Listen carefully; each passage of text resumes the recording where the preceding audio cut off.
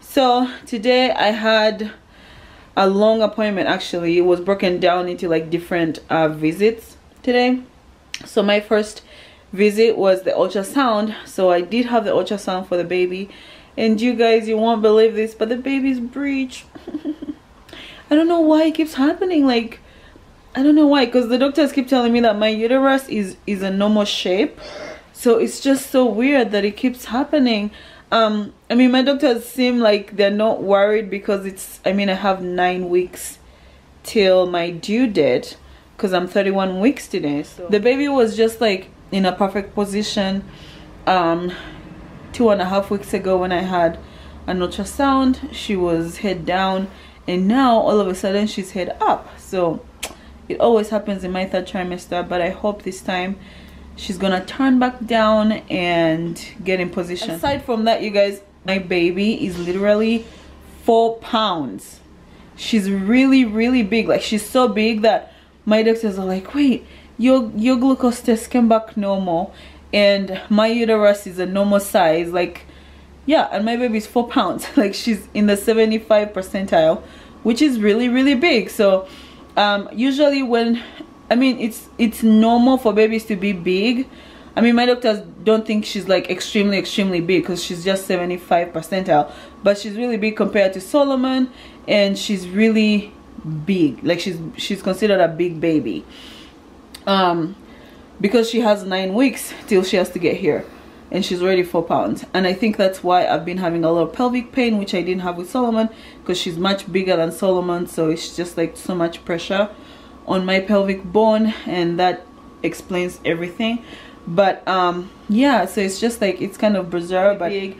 But you guys, she is so cute. Oh my god, I saw the pictures and I saw her, I don't know if she was smiling, but in the ultrasound she kind of looks like she's smiling, because the cheeks are like just so big and cushy, and oh my gosh, she's so beautiful. I can't wait to meet her, you guys.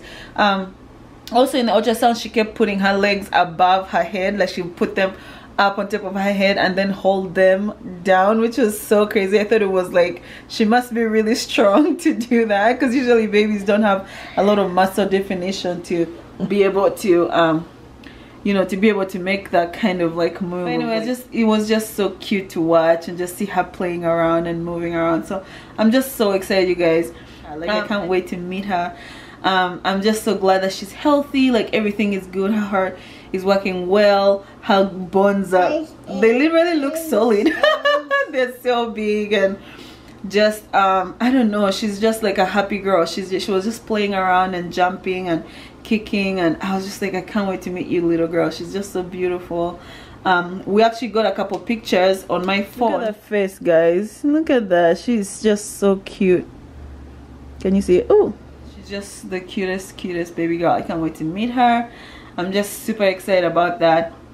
And I don't know, I'm just trying to prepare myself and like prepare my mindset, because as much as I'm set on having a vaginal delivery, I feel like the best thing, of course, is for baby to be safe and for me to be safe and have a safe delivery. So either way, I'm trying to get my mind to that place where I'm okay, in case things don't go as I want them to go, because I can't control everything.